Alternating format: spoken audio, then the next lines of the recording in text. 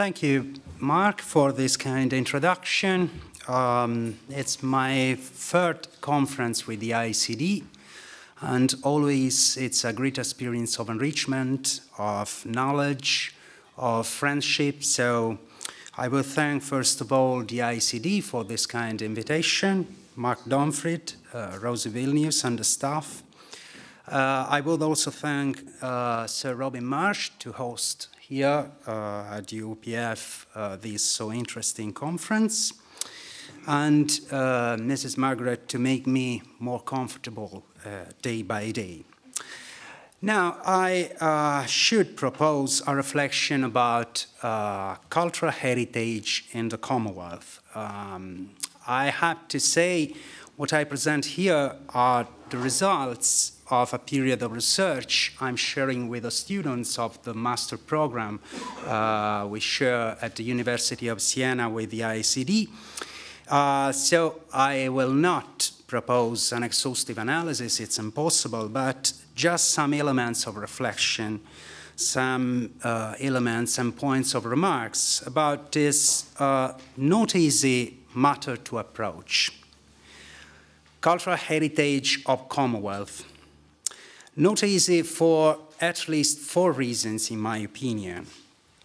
The first one, let's consider what is the Commonwealth. Commonwealth is today still with changes. His Excellency, the Ambassador of Cyprus, mentioned yesterday, one of the most important and interesting institutions in the world. Under the direction of a General Secretary, tracing back its legitimacy and the elements of its ideological and cultural strength to the sovereignty of Her Majesty the Queen of Britain, and an association of independent, equally sovereign states containing 53 member countries at the moment, with different origins, with different cultural influences and traditions. So a huge family, quite difficult to organize. There is a second element which makes difficult to approach the study of the matter of a cultural heritage within the Commonwealth. This is a historical one. From the historical point of view, the Commonwealth is deeply linked to the heritage of the British Empire. And it represents not only the history of Great Britain, of the role and centrality of Great Britain, but it represents also the great adventure of the conquest of man around and towards environment and resources, building infrastructures, building states, building interconnections, as Sir Robin Marsh explained in his introduction in the first day, with a positivistic faith in the future of the humankind, with a conceptualization of order society, a place for everything, we could say, everything in its place. To quote Sir Eric Hobsbawm, the great historian, it represents also a trace of the great affirmation and triumph of the English and European bourgeois. But the story of the Commonwealth, on the other hand, is also the story of a great process of independence, of regulated organization, of liberty, of autonomy, of freedom, since we could say the Balfour Report of 1926, since the Westminster Charter of 1931, with a decisive acceleration after the Second World War, with the creation of a General Secretary in 1965, and the recognition of the status of Dominion and then of the member states. But from a historical point of view, we have to consider another problematic element. Especially the Western European historiography focalized the material basis of the Commonwealth of the relationship between motherland and countries tied or member states. And these can be explained for two reasons, in my opinion. On the one hand, the fact that the European historiography has primarily focused on economic approach and aspects of social phenomena for the prevalent influence of historiographic, of Marxist approach, till the 70s, we could say. But on the other hand, the hypothesis that the Commonwealth has been above all a historical reality based on a network of economic and commercial ties. But the Commonwealth has been, and still is today, a reality of profound reciprocal influences, interconnections, and cultural ascendancy. The fact itself, the member states are joined by a common language, English, shows how the Commonwealth was born and initially supported by culture, by a cultural factor, such as language. Significantly, for example, the historiography developed in the last decades, the so-called post-colonial studies, approached and focused the problem of interconnections, of ruptures and ties, also from a cultural point of view. But we could also consider another element more freely. Let's consider the profound influence that English literature has experienced in its history from the ascendancies of countries tied to the empire and then to the Great Britain.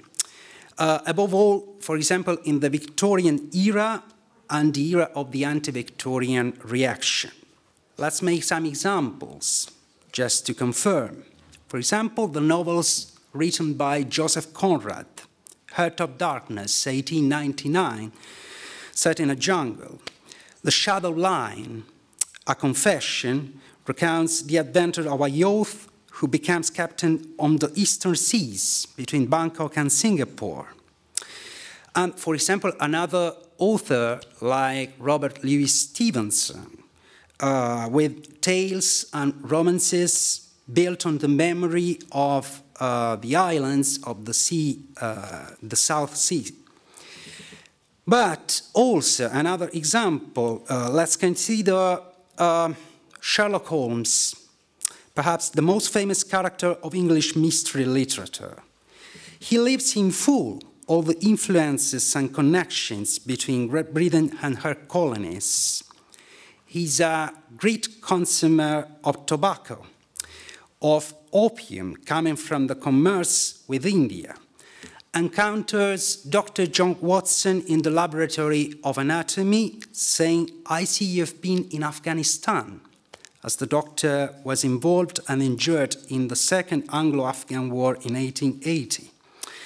And is also engaged in several cases involving revenge for distant lords. For example, The Devil's Foot, the story of a doctor who explored Africa and there discovered this tremendous poison, the devil's foot, the Radix pedis dabili in Latin. Or The Sign of the Four.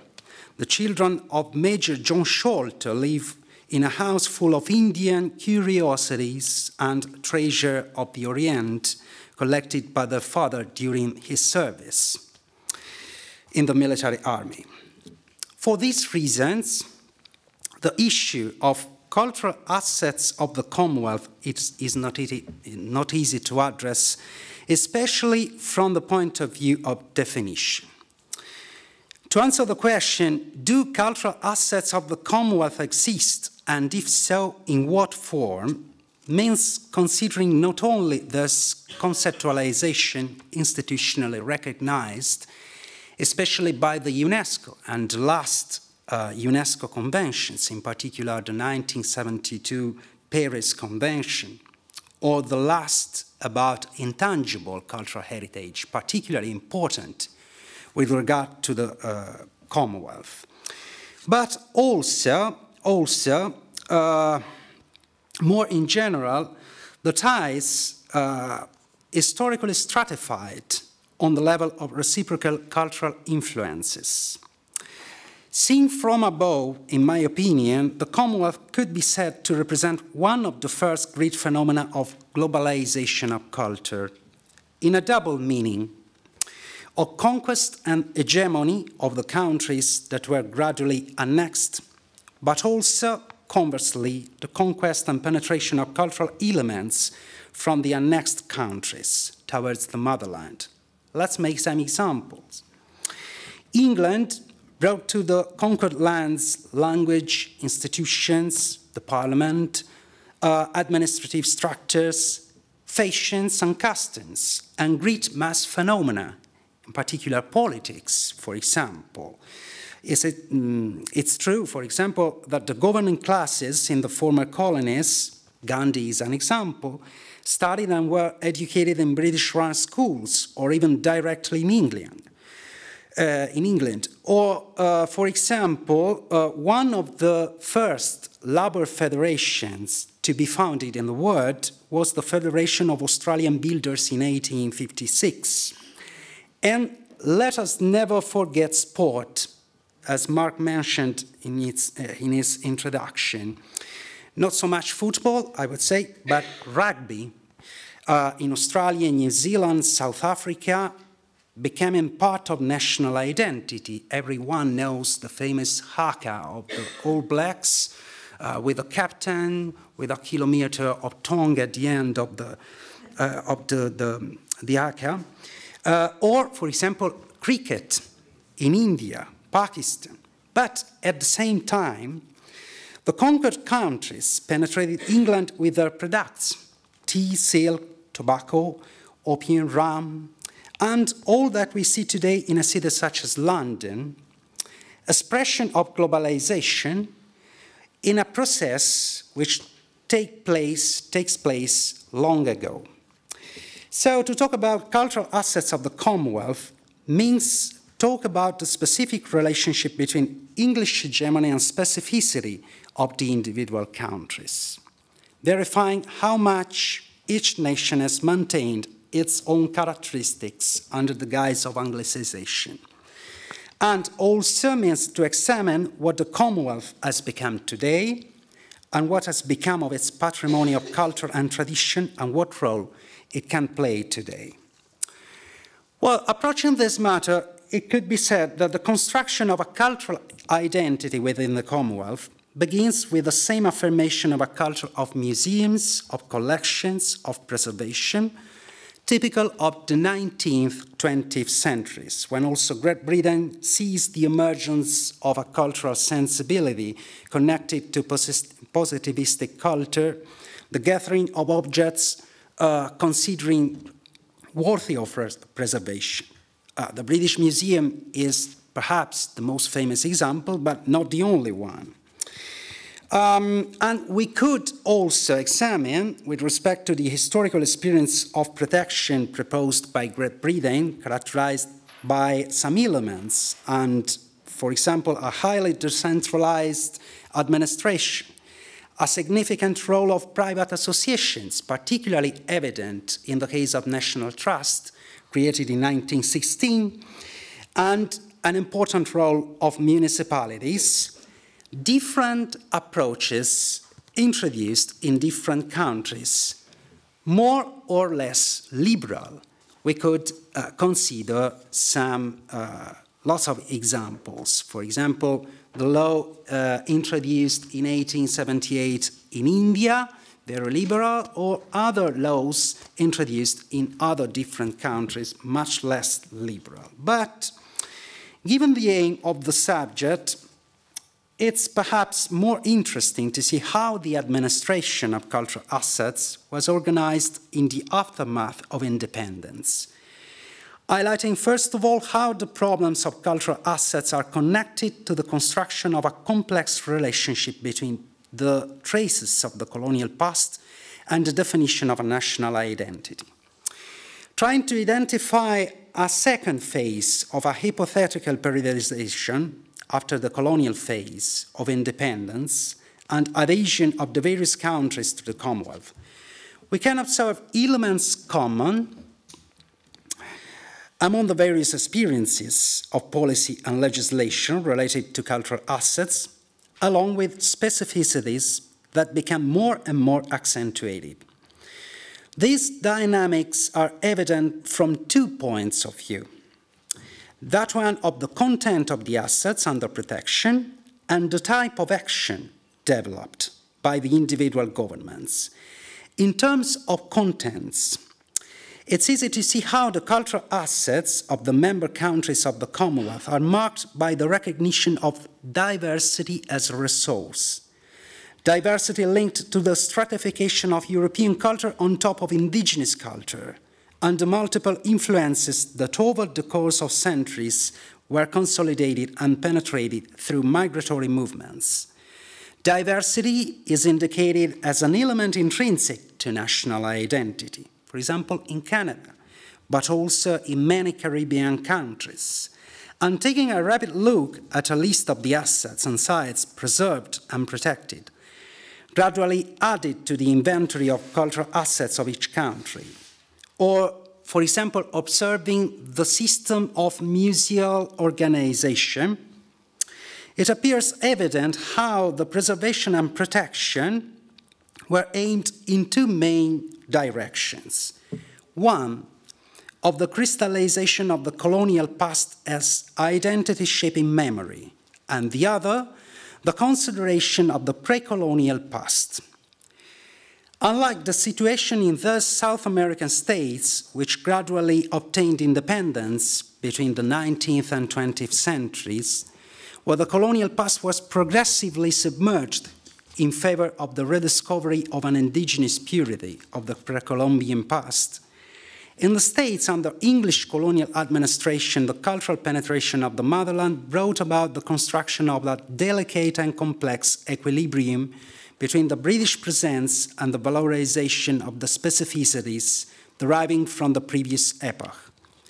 This phenomenon is particularly evident in the case of intangible cultural assets, and we could consider, for example, the case of India, with a series of festivals, more than there are days on the calendar today. But, for example, a similar reflection could be made about Caribbean countries or other countries, and, of course, without considering the complex issue of the diversity of cultural assets of the various countries of the vast African continent, here so well represented. But the communal references that lead this diversity back to the Commonwealth are equally evident. To offer one example, in the Commonwealth countries, November 11 is celebrated as Armistice Day, with a liturgical ritual in honor of the fallen of the Great War, certainly present in other European countries, France, Germany, but significantly introduced by the King George V. And let's consider again the sport. The national rugby teams of the Commonwealth feature a puppy on the uniform, symbol of peace and of belonging to the Commonwealth. And again, speaking of sports, consider that India entered the elite club of cricket-playing countries in 1932, and the massive expansion of the game after independence makes it today the most popular sport of the country.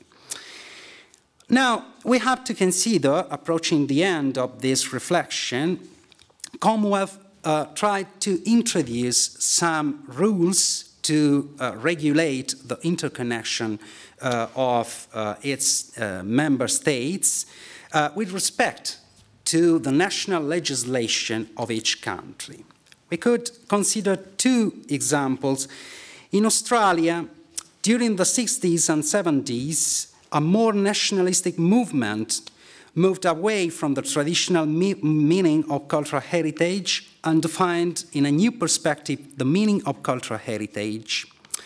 This meaning was defined linking it to the new conceptualization given by the World Heritage Convention of 1972, So Australia presents today 3 different levels of legislation: federal, state, and territory. And in this context, 2 lists have been created of heritage places: the national list of national heritage places and the Commonwealth list of Commonwealth heritage places.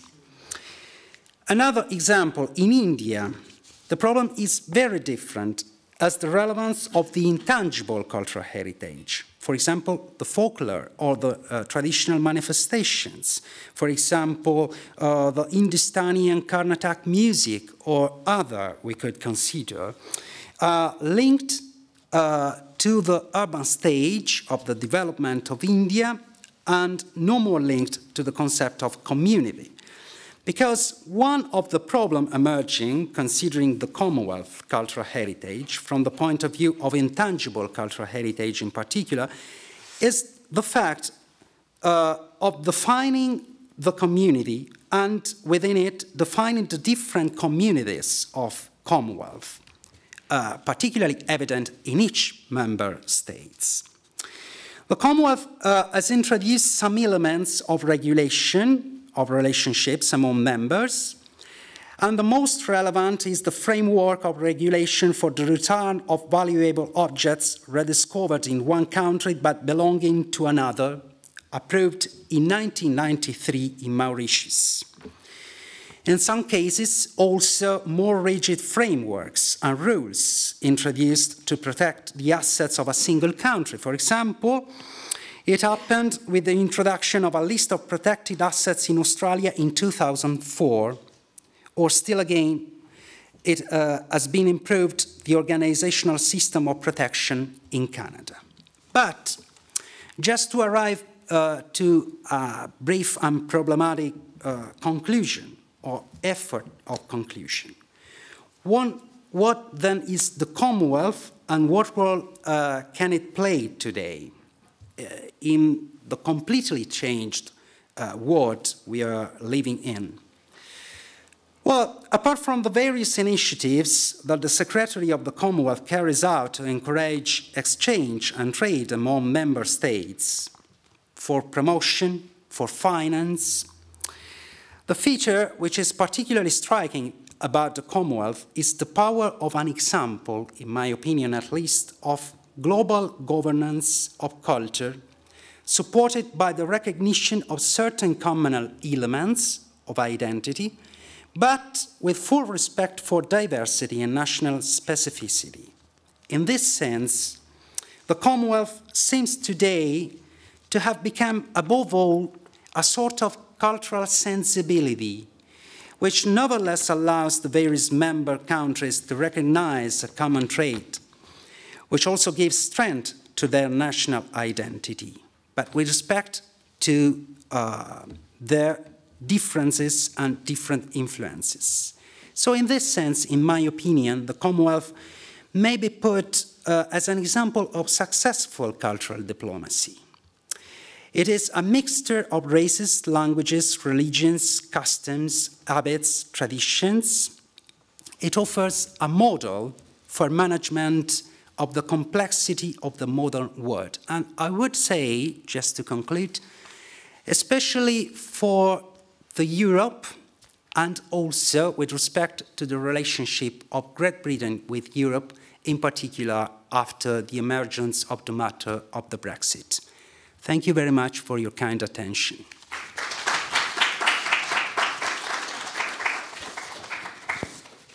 you very much, Andrea. We can have any questions and comments. That's an interesting reflection on the events for diplomacy in action. Good idea first.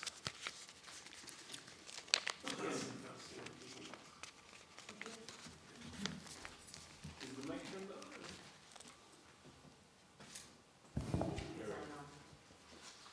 I was born in Mauritius. You mentioned something about Mauritius. Yeah. Can you please emphasize it a bit more? You do also mention the history that at present so many countries have preferred to be independent. So the Commonwealth is not that rich like it used to be. What do you think by the role that it will be playing? Mm-hmm. Okay.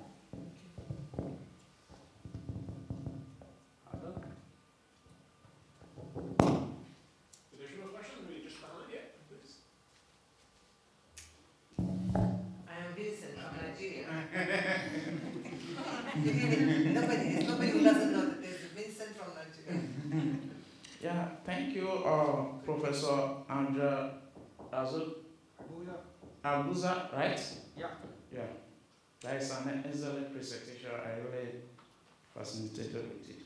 Please, on your own opinion, on what scale can you measure, the aims and objective of Commonwealth, as it was first outlined in Singapore Declaration of 1971, where the aim at, promoting democracy, fighting against racism, poverty, diseases, and all other, social activities, within the member states. Thank you. Well, maybe let him respond to questions. Okay, thank you very much for your very interesting remarks and your suggestions. I'll recollect them, of course, in the prosecution of my study, of my research. This is true. This is a matter I try to answer generally to both the questions. It is a matter of freedom, of autonomy, and of independence, of course, of fight against racism, of affirmation of rights, human rights in particular. But what I pretended or wanted to point out was above all the relevance of the reciprocal influences. Also, in countries become independent and developed with a particular independent system of regulations and of freedom, organization, and so on. But in my opinion, at least, the great influence of the Commonwealth as a trace of the presence of Great Britain in each country can be forgotten and can be denied because I think it's in the mixture of different cultural influences that also the independence and the development of different traditions and cultures can become more and more strong every day. This is, of course, just my opinion. And Yeah. Mauritius? Yeah, Mauritius was the framework of Mauritius in 1993 was perhaps the first and more important document in the last decades to try to regulate rules of interconnections with the respect of independence, with respect of different systems, but given some shared rules between different countries. So I think perhaps one of the most relevant in this last part of activity of the Commonwealth. But anyway, regarding these issues of Mauritius, they were supposed to hold the meeting that's been held every 2 years. They refused to hold a session in Mauritius for human rights reasons. Yeah, that's true. In fact, I repeat, this problem is perhaps the most relevant, the problem of connections between the influence of the former motherland and the independence and affirmation of human rights in each country. Well, this is a crucial matter you point out. Of course, it's the object of a long debate, so I've just proposed some reflections about this matter.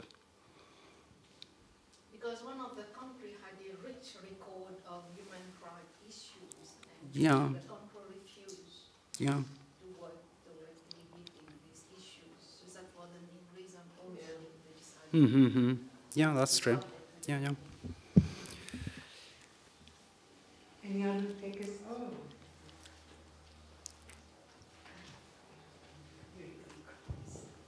Thank you for your great presentation. If you are familiar with British Council policy or activities, I'd like to know any significant role the British Council is playing in the strength and the identity within Commonwealth. Well, really, I didn't focalize exactly the problem of the British Council. Anyway, British Council is today one of the most relevant agencies in the development of an action of cultural diplomacy and protection of cultural heritage, and with respect to the countries of Commonwealth. So it is absolutely true what you say. British Council plays a very relevant role in the transmission and exchange of English culture all over the world. And like, for example, each institute of foreign or national culture abroad. For example, I'm Italian. It is equally relevant the role of the Istituto Italiano di Cultura to offer an approach of knowledge to other countries or in other countries. For example, the role of the embassies. You work in an embassy and you know very well this matter. The role of an embassy in the development of a cultural diplomatic action is absolutely relevant, connected with this kind of different agencies. We can mention the British Council is one of these, very, very relevant, absolutely. Can I say something? It's very, very good to hear what you have to say, and very well researched. I was fascinated about sports, because I love sport. Yeah, sport. But more importantly, I thought, since you studied it much more than anyone here maybe, would you say that it might be a good suggestion to get to strengthen the position of, if you like, understanding of the motherland of the satellites, whatever you call them, other countries, Commonwealth nations, is to maybe do regional groups, to suggest maybe to the Commonwealth Secretary, to the regional groups, and then the regions work together, and then they kind of make their recommendations. You know, otherwise, it is up to the Secretary to do everything, more or less, isn't it? Mm-hmm. You know, if they had the regional, let's say 3, 4, 5 countries work together about cooperation, that would be also a fantastic way to get like Africans to work together, or Asians, wherever they are, to work together, Northern America and New Zealand, Australia, to work together for some aim. Yeah. You know, I mean, it's interesting. I don't know where this suggestion came from, unless somebody's really studied and, you know, if you studied the case of the Commonwealth and the influence of British on the I don't know if you understand what I'm saying. Yeah, I hope so. Yeah, I think the regional activity or the connections between countries close in a regional dimension is absolutely important.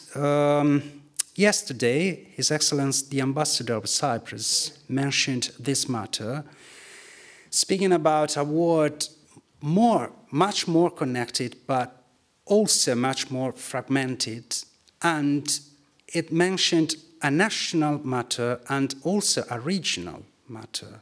The development of the regional level of the institutional activity is absolutely relevant in this new world. So, in my opinion, of course, at least in my opinion, to strengthen this regional level of activity within the Commonwealth, but also in Europe. We'll speak about European identity. We have a great problem of regional identities within Europe. So the development of connected actions or connected programs, for example, the Euromed action, is it possible, and how to develop this Euro-Mediterranean area in its institutional level, in its strength, economic basis, cultural development, especially cultural development. We live around the Great Lake, to quote Fernand Braudel. The Great Lake is a matter of identity, and we have to develop this level of connection. So I think also within the Commonwealth, it should be absolutely good to strengthen these dimensions. Young people from European Young Achievers, they went to the Euromed program in Malta. Yeah. It's amazing. Yeah. For example. Multiplied tenfold in Mm-hmm. less than 10 days. Mm-hmm. So on that note, I'd say let's express our sincere gratitude to Andrea for excellent presentation.